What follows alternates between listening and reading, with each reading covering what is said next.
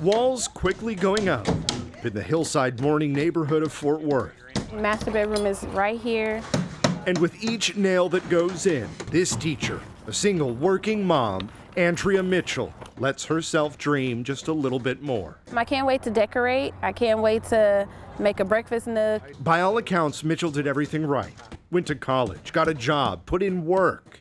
But her American dream was still out of reach. It was kind of deflating to know that I go to work 5 days a week, 40 hours, making money, paying all my bills, good credit, everything, and I still couldn't afford a house. That's where Susan DeVault and her mostly female team of volunteers come in. But yes, you're absolutely, women can be in the trades.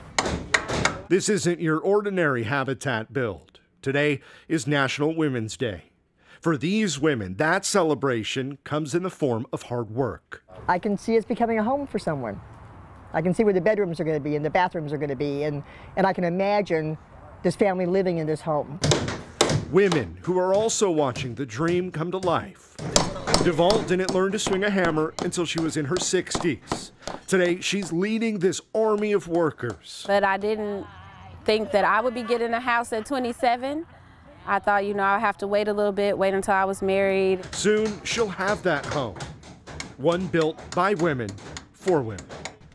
In Fort Worth, I'm Sebastian Robertson. Improving no job.